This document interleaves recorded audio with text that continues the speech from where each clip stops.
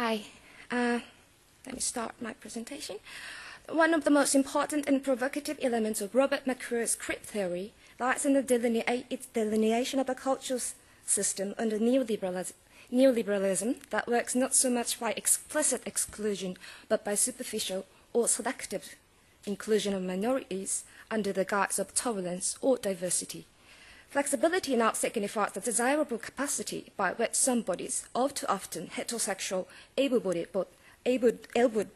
bodies, can profit, while working requires certain other bodies, namely queer and disabled bodies, to flexibly comply for working for the former's success possible. At the same time, ironically enough, there is a tendency that the term crip is often used with an emphasis on its flexible or stretchy nature, like the term queer has been celebrated for its fluid, boundary-crossing, and transgressive capacity. Carrie Sundal, for example, emphasizes the similarity between these fields in their inclusive or expansive designation by claiming that, quote, the term cripple, like queer, is fluid and ever-changing, and this fluidity of both terms makes it likely that their boundaries will dissolve, unquote. Likewise, the recent discussion around the post-human seems to share this fascination towards the radical potential of disability as the boundary crosser, applying the Braidotti study of the post-human into the field of critical disability studies.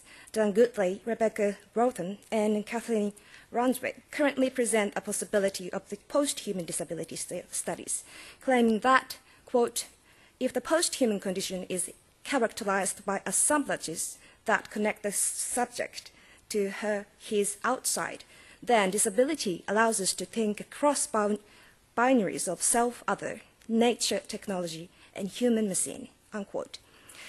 In this sense, Goodley states that, quote, disability is, in many senses, a quintessential post-human position, and furthermore, disability is desired as a post-human ideal, unquote. In spite of the undoubted significance of these arguments, however, what I am concerned about in this I would like to argue today is that the neoliberal request for flexible bodies constructs not only heterosexual, able-bodied subject, but also some of queer and disabled subject. In other words, we need to be alert to the unequal allocation of flexibility within minorities. As several queer scholars point out, the current rise of homonormative movement has emerged by responding the neoliberal request of flexibility, along with the privatized version of gay rights to which very limited populations have access.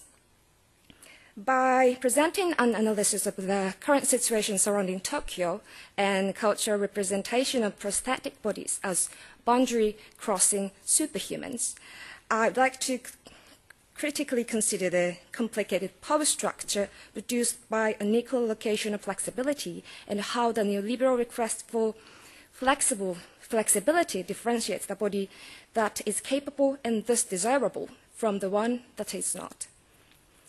So such differentiation of the minorities is becoming more and more explicit in today's situation around Tokyo, where 2020 Olympic and Paralympic is scheduled to take place.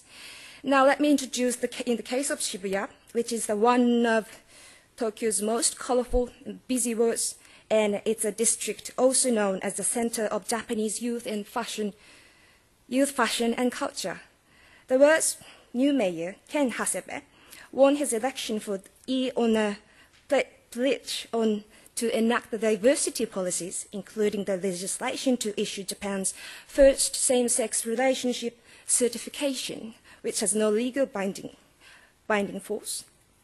At the same time, Hasebe has been facilitating privatization project of a public park in Shibuya in parallel with brutal and forceful expulsion of homeless people from the park.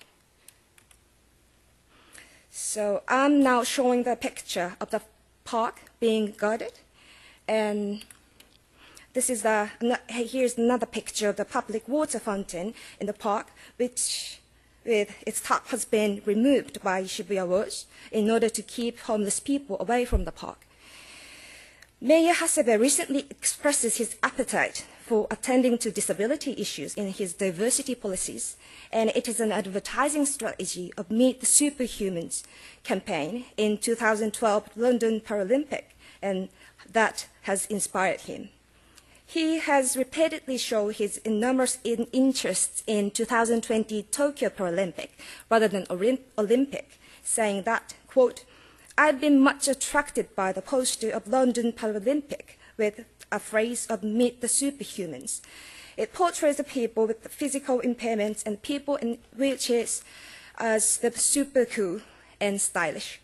The word superhuman, I suppose, converts our image of disabled people from the object of pity into the object of respect," unquote.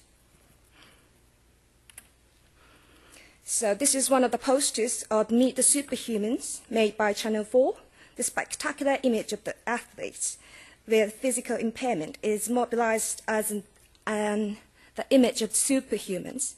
One of the main themes this poster is pushing forward is the capability of flexible bodies, which is enabled by and represented as boundary crossing between self, other, nature, technology, and human machine. And here is what I am concerned about, a potential affinity of the current celebration of the post-human or the cyborg theory with its spectacularization of disability as flexible bodies in neoliberal deployment of flexibility. Inspired by the image of the superhumans, what Shibuya's mayor did based on his diversity policy was holding an exhibition titled Super Welfare Expo. And it was obvious that welfare, the word welfare, meant not to correct those institutional or architectural disabling barriers, but to display some fashionable, stylish, latest model of prosthetic limbs. And he had even displayed in the latest model the wheelchair in a show window. This is just totally speechless. And now I'd like to move on to the analysis of the representation of Amy Mullins, a former American Paralympic sprinter, actress, and fashion model. And I think she's been one of the earliest emblems of superhumans.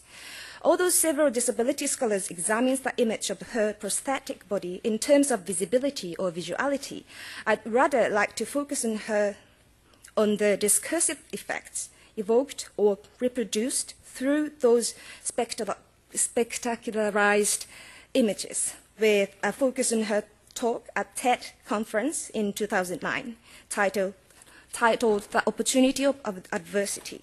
By doing so, I attempt to show how it constructs her image as the new, stylish, flexible superhumans, or even post-human, rather than a traditional image of supercrip, in tandem with the visual image of her body with flexibly changeable prosthetic legs by which her flexibility is literally staged up.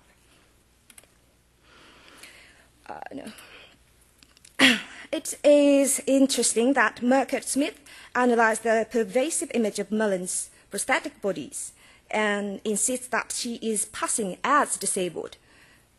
Smith notes, quote, Amy Mullins was not allowed to be an amputee or disabled. More precisely, her disability was simply seen as another perfect example of post-human progress, a simple celebration of the human spirit's victory over adversity, unquote. Although I agree with Smith to the extent that he critically reads her images as an example of post-human, but it is important to notice that there is a slight difference between supercrip and superhuman discourses, whereas the former's emphasis lies in its cliched story of overcoming disability as adversity. An important point of the latter is to be adaptable to change by embracing adversity. In her talk, Mullins' talk, The Opportunity of Adversity, Mullins expresses the uncomfortable feelings about the phrase overcoming adversity. And she rather states that the human ability to adapt is our greatest asset, by paraphrasing Charles Darwin's theory of evolution. Quote, "It's not the strongest of the species that survives, nor is it the most intelligent that survives. It is the one that is most adaptable to change. So again, transformation, adaptation is our greatest human skill," unquote. Okay. This talk by Mullins at TED conference is a perfect example that shows what's new about the superhuman or even post-human, and why the dominant norms in this neoliberal age desire them so much, rather than being destabilized or threatened by them. In her book, Flexible Bodies, Emily Martin writes, quote, "A conception of a new elite may be forged that finds the desirable qualities of flexibility and adaptability to change in certain superior individuals of any ethnic, racial, gender, sexual identity, or age group in the nation. The currency in which these desirable qualities will be figured is health.